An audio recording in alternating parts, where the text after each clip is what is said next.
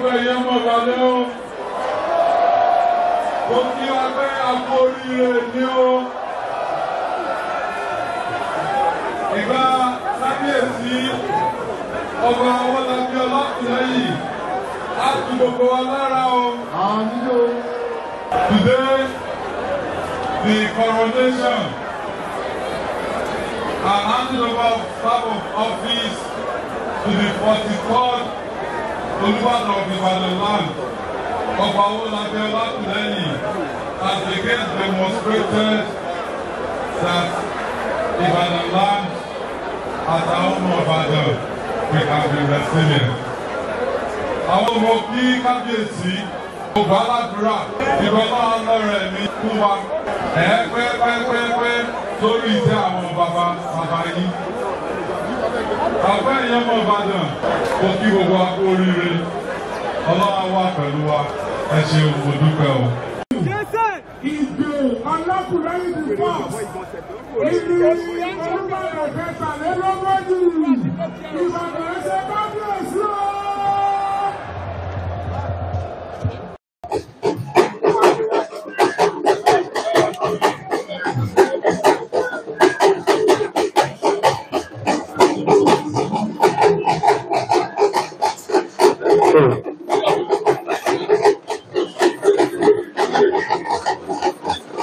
Àwọn ẹgbẹ́ ọ̀dọ́ Mùsùlùmí àti Ọ̀yọ́ State Muslim Community wọ́n kó wọ́nyí wọlé pẹ̀lú Sultan Sokoto àti ààrẹ Mùsùlùmí ilẹ̀ Yorùbá Ẹdó àti Delta ààrẹ Ìbàdàn Muslim Community. Mo fẹ́ kí bàbá wa Professor K.K. wọ́n máa fi orin pé wa débẹ̀ lónìí o níbi táwọn yìí bàbá Honorable ìlú olókìkí Ìbàdàn ìlú olóyè tí orí mi dára lórí sí orí mi dára Ìbàdàn lọ́bí mi èyí omi gbé bá tó gbọ́dọ̀ ègbò lóòrùn yóò fi ṣe èmi Ìbàdàn lálejò èmi Ìbàdàn jẹ́ ẹgbẹ́ tí Olúbàdàn gẹ́gẹ́ wà láńpè ní Ládélú Ìbàdàn Club.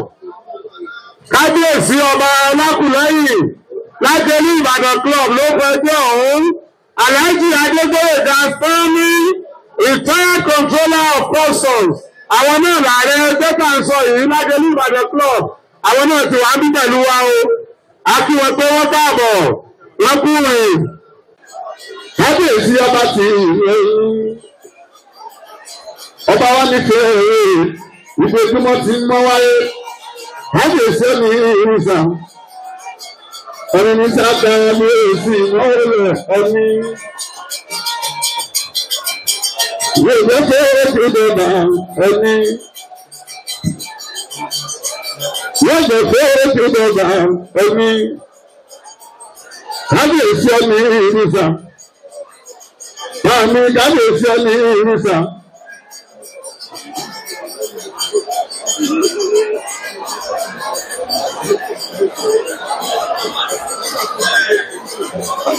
I'm announcing the arrival of the representative of the President of the Federal Republic of Nigeria, Honorable Minister of Power, Chief Adebayo Adelabu Benkeleme.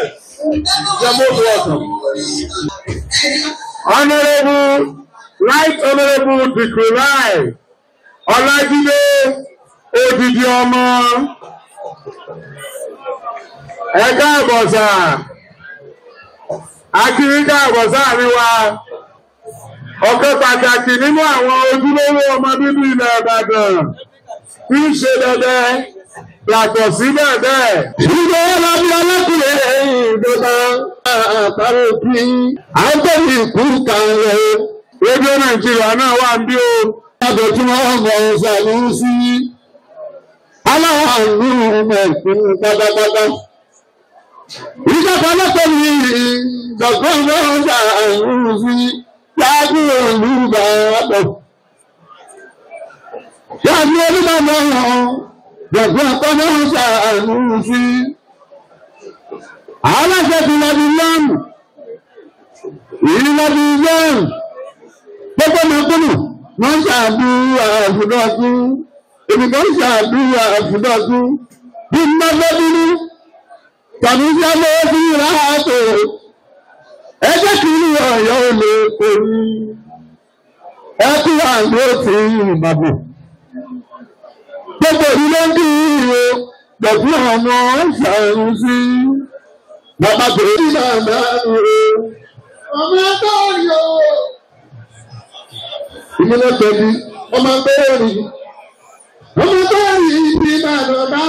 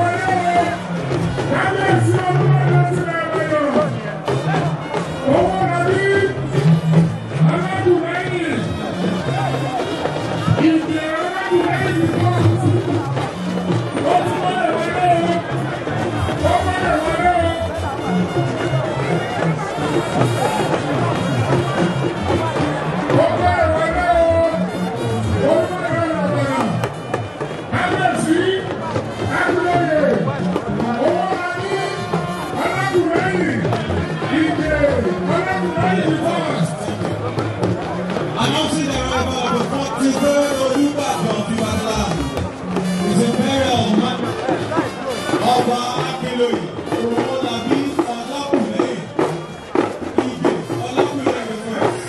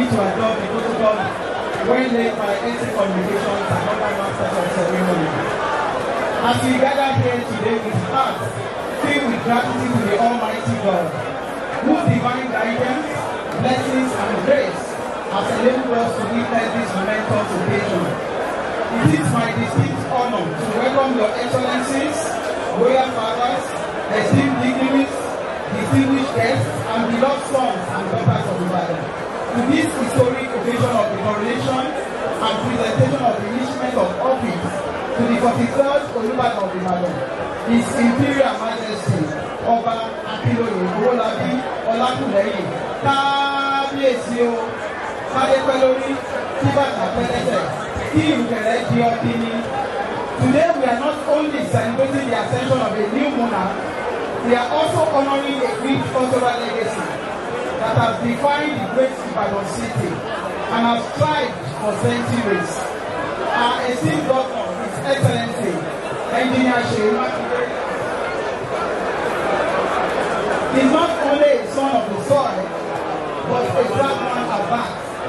This celebration is a testament to his visionary leadership and unwavering dedication to preserving and promoting Ibadan's cultural heritage. As Nigerians, we are also privileged to have as a president His Excellency President Bola Ahmed Tinubu PCFR, who has demonstrated his commitment to the nation's art and cultural sector, which His Excellency has described as being essential for the education of children, while recognizing his importance in preserving Nigeria's heritage and promoting its rich cultural diversity. I also extend sincere appreciation to governors, dignitaries, and esteemed guests from across the country who have joined us to honor Kábíyèsí and the state. I seize this opportunity to thank the Olubadan Council and the Central Council of Ibadan Indigenes for your unity, commitment, and love for Ibadan Land, which is instrumental to actualizing this grand celebration. We hereby acknowledge your invaluable contribution to the preservation of Ibadan's tradition. As we unite to honor our monarch and celebrate our cultural identity, we salute His Excellency, who has placed a billion on our rich tradition and heritage. Let us enjoy this glorious occasion as we commit to building a future that honors our past, celebrates our present, and inspires generations to come. I thank you all for your presence here today. His Imperial Majesty Ọba Akiloye Olakunleyin Owolabi Olakunleyin. His Imperial Majesty Ọba Akiloye Olakunleyin Owolabi Olakunleyin was born on the 5th of July 1935 in Olubadan village within the proximity of Akoro, in the present day on our local government area of Oyo State, to Pa Ishola Owolabi and Madam Adeola Awenyi Ajilaro Omoniade Owolabi. The family has its ancestral homestead within the ancient city of Ibadan at Itabale, Olugode. He started his primary school education in the village at St. James's Primary School in Akoro, and subsequently moved to Ibadan, where he attended Islamic School and later St. Peter Primary School, Ayebo, where he concluded his primary education. He taught as a primary school teacher at Wakadai in Akoko area of Ibadan, before he gained admission to Ibadan Technical Institute for his secondary school education with vocational study in printing and artwork. He worked at the Ministry of Works, Western Region Government in Ibadan from 1959, starting as a third-class guy. While working, he gave admission to the Ibadan College of Technology to study and obtain his Honorary National Diploma (OND) and Higher National Diploma in Building. Upon completion, he transferred his service to the Nigerian Army Corps of Engineers, where he was recruited in 1970 through the Direct Short Service Commission as a second lieutenant serving in Benin and Sapele under General Olubadan of Ibadan as his commanding officer.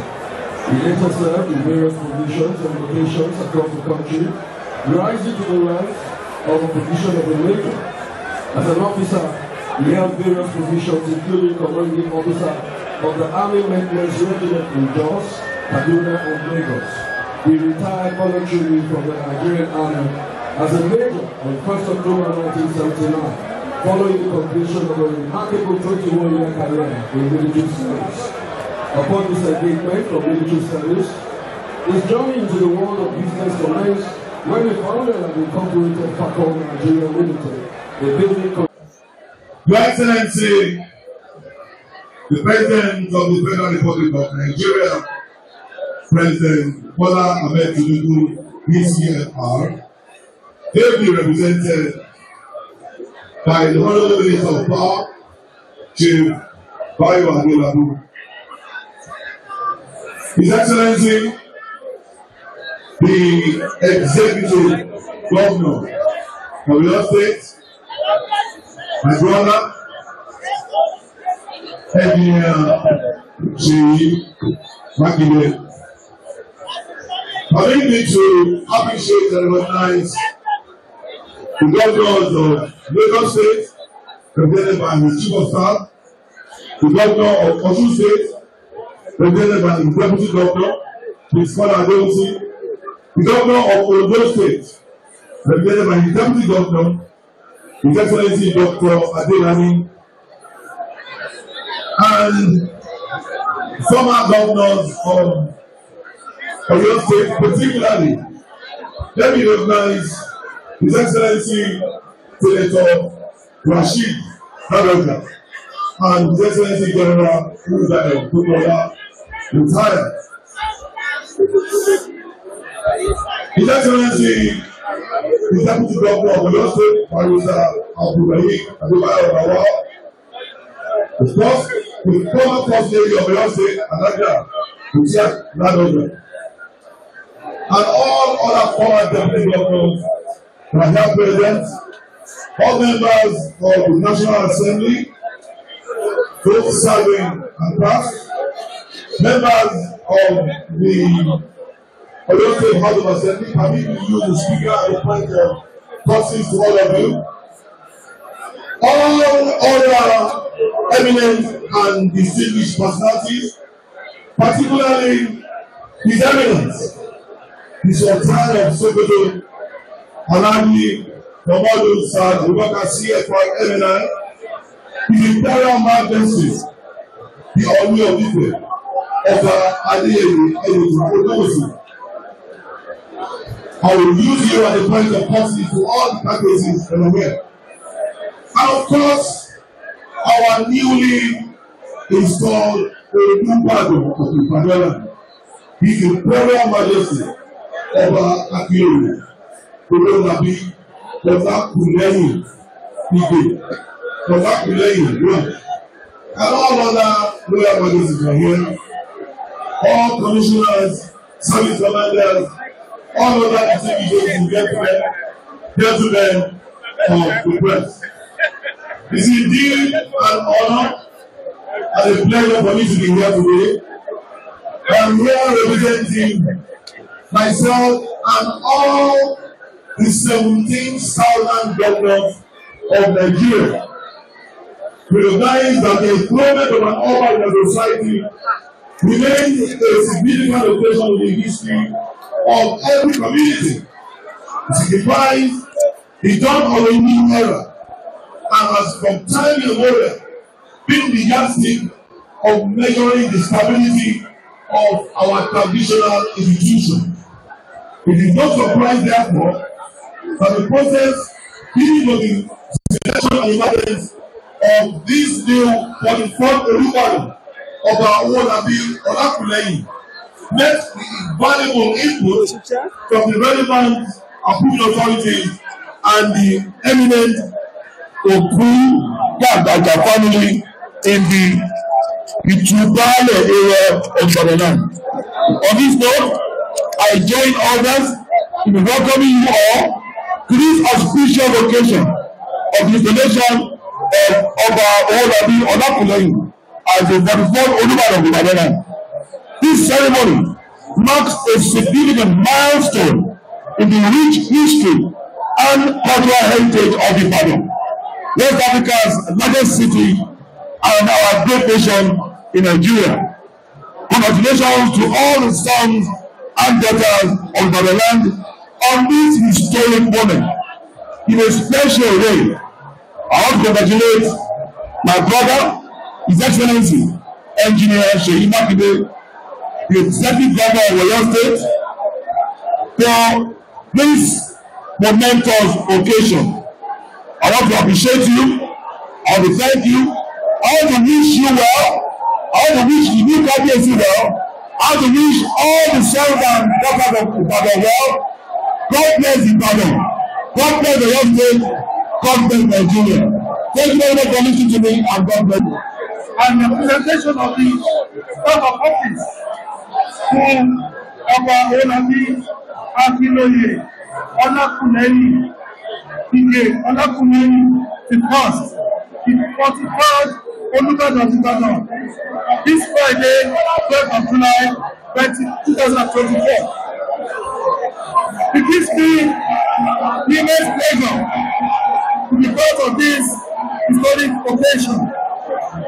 The coronation and presentation of oath of office for His Imperial Majesty Ọba Olubadan Akiloye Olakunleyin Ige Olakunleyin the first, the 43rd Olubadan of this ancient city of Ibadan. I would like to extend my warm congratulations to His Imperial Majesty Ọba Olakunleyin on his ascension to the throne of his ancestors. Ọba Olakunleyin's journey to the throne is a truly remarkable story. He became the protege of the family in 1983 during the reign of Olubadan and began his journey for this revered throne of Olubadan as the Jagun Balogun in 1986. It took him 98 years and many steps before fate thrust him to the zenith of the garden. This ceremony heralds another epoch in the main history of highly regarded national institution in Olubadan, indeed in Nigeria and beyond. What we are celebrating today is not just the ascension of Kabiyesi Olakunleyin, but the enduring tradition and resilience of the Ibadan Land. The nation remains grateful for this abiding legacy of the Olubadan dynasty, which has been a beacon of stability with its unique succession to the throne, a tradition established since 1851. The whole country can learn from this non-free, non-controversial, trouble-free Ibadan kingship model. It is indeed a role model to other communities in our land. We must recognize the immense responsibility that comes with this sacred office, and we pray that God will grant Your Majesty the wisdom, the guidance, and the strength to lead the Ibadan people and all residents with fairness, justice, and compassion. As the President of the Federal Republic of Nigeria, I am indeed proud to be part of this celebration. I am confident that Your Majesty will continue and the government of your state. Number one city of the state. And your working son and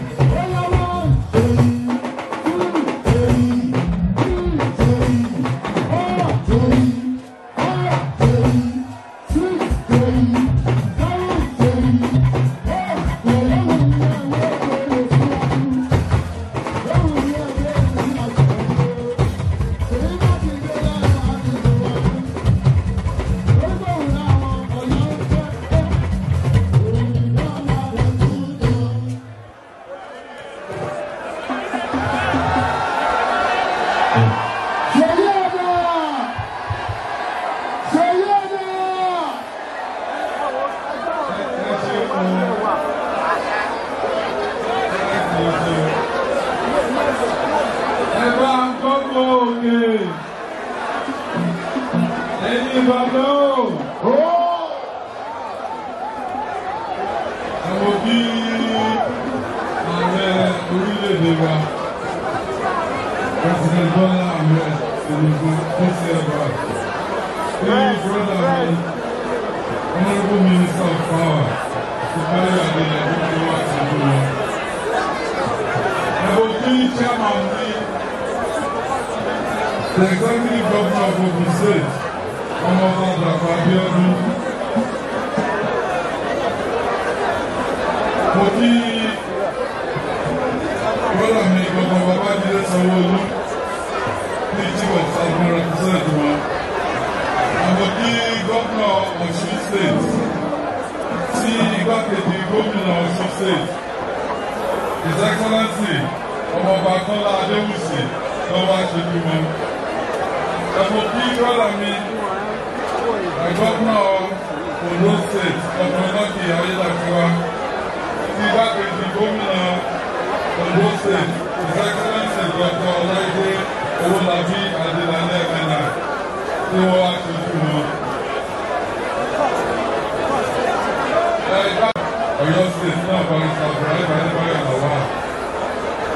Mo kí gbogbo orí adé ọrùn lẹ́kẹ̀. Ẹ̀jẹ̀ má bínú protocol is still the good. Gbogbo kí gbogbo ẹ̀yẹ ẹ̀dàpẹ̀tẹ̀ wà ní ìkàlẹ̀. Gbogbo kí gbogbo ẹ̀yẹ mọ̀ balẹ̀ o. Gbogbo kí wá pé àpò oríire ní o. Ìgbà kábíyèsí ọba Owólabí Ọlákùlẹ́yìn á tu gbogbo wa lára o. Á tu Ìbàdàn lára o. Kábíyèsí ìgbà yìí o, àsìkò yìí o, á tù wá lára o. Á tù wá lára o. Á tù wá lára o. Ìgbà yìí o, àsìkò yìí o, á tù wá lára o.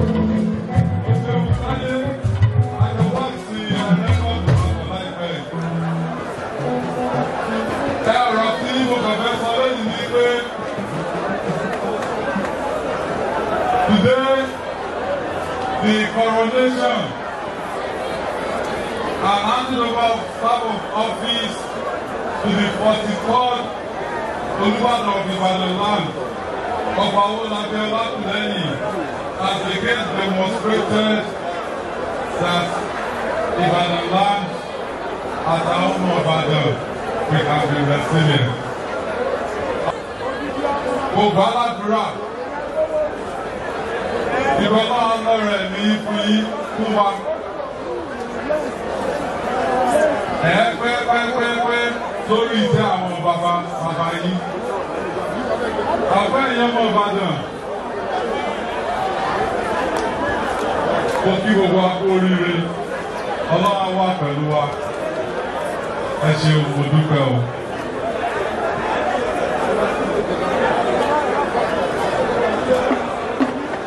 Oh.